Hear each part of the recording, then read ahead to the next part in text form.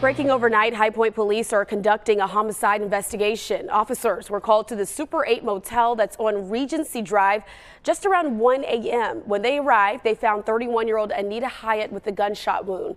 At that time, she was rushed to the hospital, but she did later die from her injuries. Authorities do tell us the suspect is currently in custody. And of course, we will continue to bring you the latest updates as we continue to learn them both on air and online. It broke my heart. Terry Chapman's heart is hurting after she learned on social media that her friend Anita Hyatt is gone. You don't really believe it. Like, when you see her name, it's like, no. Friday morning at 1, High Point police say they found Hyatt with gunshot wounds at the Super 8 by Wyndham on Regency Drive. She later died at the hospital. So it really hurts. I'm very brokenhearted about her not being there, not being able to see her. I just talked to her last week. Chapman says she met Hyatt at Wellborn Middle School, and they both graduated from T. Wingate Andrews High School. Chapman tells me that Hyatt was an entrepreneur and would often give her advice, but it wasn't her words that touched her, she says. It was her compassion for others. She was like a light on a dim day. There are times where I felt like I just needed someone to talk to.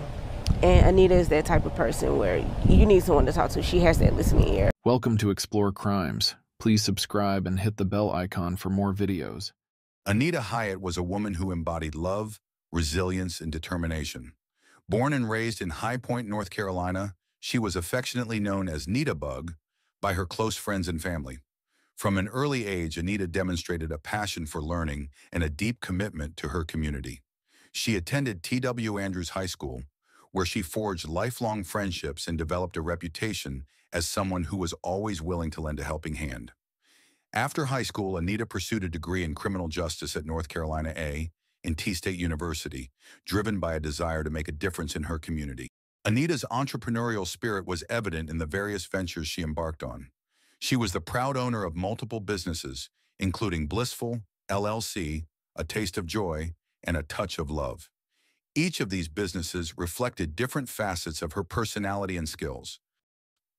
Blissful LLC was known for its personalized custom items, where Anita's creativity and attention to detail shone through. A Taste of Joy and A Touch of Love allowed her to share her love for cooking with the community.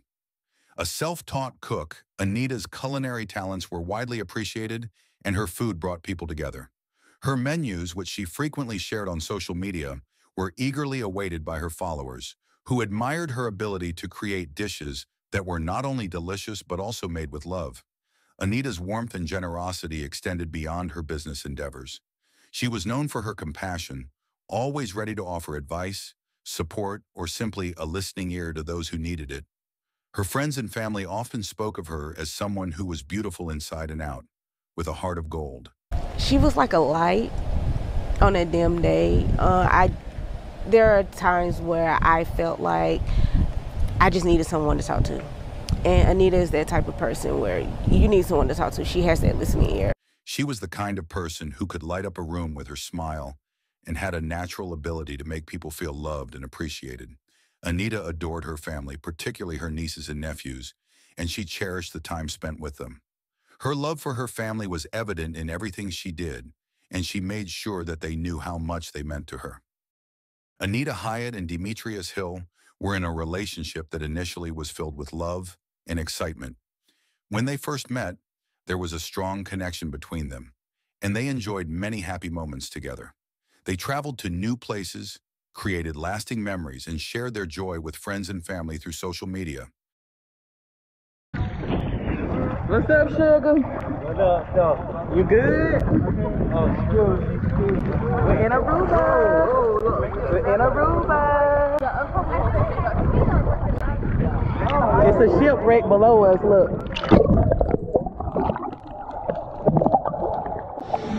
Bye. How you feeling? Alright.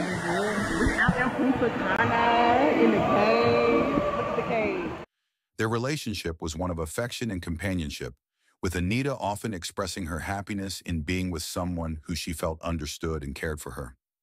As the relationship progressed, Anita began to recognize that Demetrius's behavior was becoming increasingly problematic. Demetrius had a history of behavioral issues, something he himself acknowledged. Anita was a strong and independent woman who knew what she wanted from life, and she wasn't willing to compromise her well-being for the sake of maintaining a relationship that no longer aligned with her values. The tension between them grew. Anita expressed her deep commitment to living a positive and fulfilling life in one of her social media posts, where she wrote, "My life has always been about peace, joy, love, happiness, and prosperity. I pray God removes any hurt, harm, danger, negative energy out of my life." This heartfelt message reflected her desire to focus on what truly mattered to her and to distance herself from anything that could disrupt her peace and well-being, signaling to those around her that she was ready to move on and focus on her personal growth. Ultimately, Anita made the difficult decision to end her relationship with Demetrius. She knew it was the right choice for her well-being and future, even though it was not an easy decision. Unfortunately, Demetrius did not take the breakup well. His inability to accept the end of their relationship led him down a dark path. Despite Anita's efforts to move forward and distance herself from the negativity, Demetrius continued to harbor feelings of resentment and anger. In the early hours of October 28, 2022, around 1 a.m., officers were called to the Super 8 Hotel on Regency Drive in High Point, North Carolina. The call reported an assault with a deadly weapon. When the police arrived at the scene, they found 31-year-old Anita Hyatt suffering from a gunshot wound. Despite their immediate response, the situation was dire. Anita was quickly rushed to the hospital, but despite the best efforts of the medical team, she tragically succumbed to her injuries and passed away. They're investigating an overnight shooting that left a woman dead. And WXII 12's Louis Tran joins us live from High Point now. After speaking with one of those victims' friends, Louis, what did they have to say? Hey, Kenny and Lindsay. The woman tells you that she and the victim, Anita Hyatt, met almost 2 decades ago. She tells you that an entire community is hurting now that Hyatt is gone. It broke my heart. Terry Chapman's heart is hurting after she learned on social media that her friend Anita Hyatt is gone. You don't really believe it. Like, when you see her name, it's like, no. Friday morning at 1. High Point police say they found Hyatt with gunshot wounds at the Super 8 by Wyndham on Regency Drive. She later died at the hospital. So it really hurts. I'm very brokenhearted about her not being there, not being able to see her. I just talked to her last week. Chapman says she met Hyatt at Wellborn Middle School, and they both graduated from T. Wingate Andrews High School. Chapman tells me that Hyatt was an entrepreneur and would often give her advice, but it wasn't her words that touched her, she says.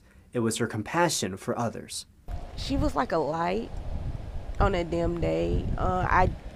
There are times where I felt like I just needed someone to talk to.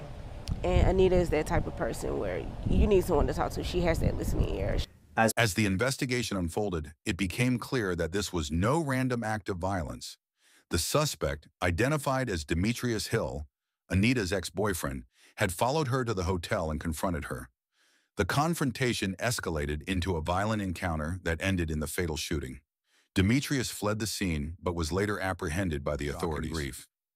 Demetrius was later arrested and charged with first-degree murder and possession of a firearm by a felon. Police investigate and continue to search for answers. A community is mourning, feeling a void that Anita Hyatt left behind. The community and her family have lost someone that can never be replaced. High Point police say they arrested Demetrius Hill in this case. He's charged with first-degree murder and firearm by a felon. Police say that he's Hyatt's ex-boyfriend. In High Point, I'm Louis Tran, WXII 12 News. His inability to move on from the relationship, coupled with his unresolved behavioral issues, had led to the ultimate tragedy, the loss of Anita's life. Anita's death was a heartbreaking reminder of the dangers of unresolved issues and the importance of recognizing the signs of an unhealthy relationship. Her decision to prioritize her well-being and seek a life free from negativity was an act of strength, but tragically, it was met with violence. Her friends and family, who remember her as a beacon of love and kindness, were left to mourn the loss of a woman who had so much more to give to the world. In the aftermath of her death, Anita's story has become a poignant example of the devastating impact of domestic violence. It serves as a call to action for others to be vigilant, to recognize the signs of a troubled relationship, and to support those who may be in similar situations. Anita's legacy is one of love, compassion, and resilience, and her story will continue to inspire others to seek the peace and happiness that she so deeply valued in her own life. Thanks for watching. Like, share, comment, and subscribe. See you in the next video.